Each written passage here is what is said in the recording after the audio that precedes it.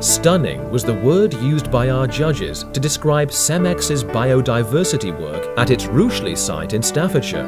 Much of the quarried land site lies within the Cannock Chase Special Area of Conservation, which is one of the most extensive stretches of lowland heathland in the Midlands.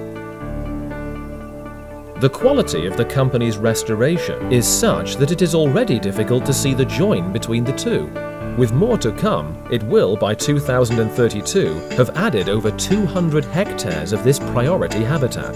The work has involved removal of large areas of non-native trees and scrub, plus bracken control to enable regeneration from the seed bank. The judges also noted that CEMEX voluntarily decided not to quarry to the permitted depth to keep the heathland dry. The result is a rich species list, including nightjar, woodlark, tree pipit, adder, and hybrid bilberry. While the company has done most of the work itself, it is now being advised by the RSPB. CEMEX have done a fantastic job so far. They've done everything that we would have expected to have done as a conservation organisation. They've taken all of the steps that we would have expected for a heathland restoration project.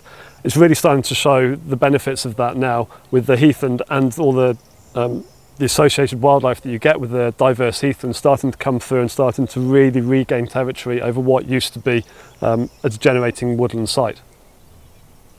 There has also been enthusiastic help from local volunteers, like Rob Winstanley of the Friends of Cannock Chase in clearing scrubs.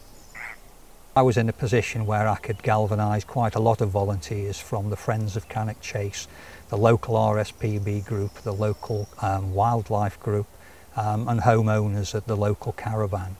We were able to come, we spent a week here in February dragging and burning all the birch.